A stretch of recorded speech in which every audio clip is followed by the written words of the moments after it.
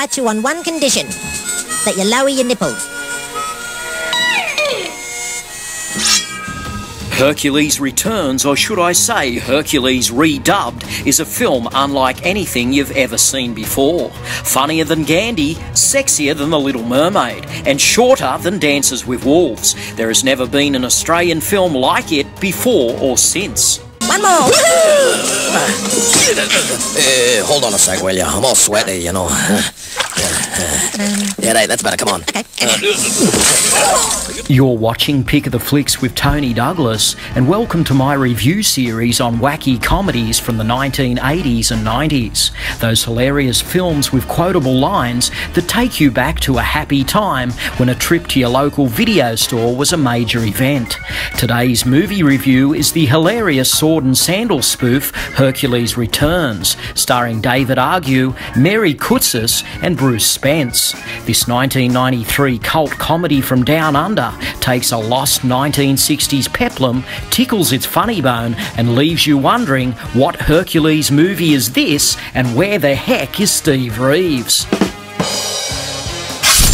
The novelty factor of Hercules Returns is seeing bulging biceps, nymphs in figure-hugging togas, and feats of strength all set to the backdrop of hilarious sound effects.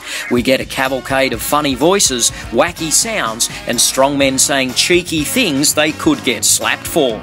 We even get Hercules crooning his way through a pop tune, and let's not forget the Hercules rap on the end credits. Hercules Returns tells the story of Brad McBain, a film buff who decides to set up his own cinema by revamping an old picture theatre. On opening night, Brad intends to screen the epic Hercules movie that was the last film screened at the cinema before it closed. Unfortunately, when the film arrives with its original Italian soundtrack, Brad and his friends are forced to improvise with new dialogue, new sound effects and a new storyline direct from the projection booth. Writer-creator Des Mangan provides most of the voices, including those of Hercules, Samson, Machismo and Ursus. Yes, Hercules Returns is a Hercules film like no other, because the Hercules component is a movie within a movie. The filmmakers have taken the 1964 Alan Steele film Samson and the Mighty Challenge and made it the centrepiece of this hilarious comedy. I've always wondered if Alan Steele ever got around to seeing himself in this uproarious spoof that turns the Hercules subgenre on its head. Although Steele's thoughts have never been made public, audiences from around the world have been vocal in its appraisal, with some claiming it's the funniest film ever made. While it may not be the funniest ever, it does have an infectious spirit that rubs off on you.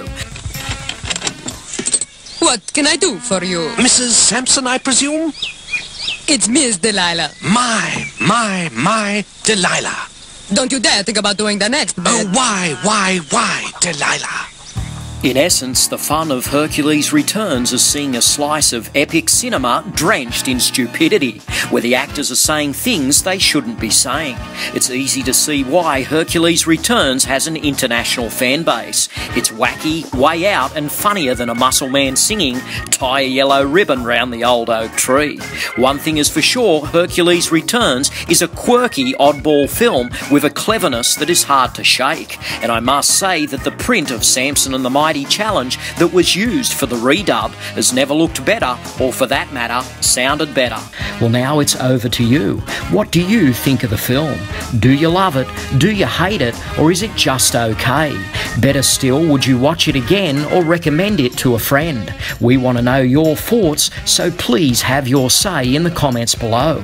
If you're a fan of wacky comedies, be sure to subscribe and keep a lookout for more reviews coming your way. Until next time, this is Tony Douglas, talking movies for Pick of the Flicks. Thanks for watching, and I'll catch you later.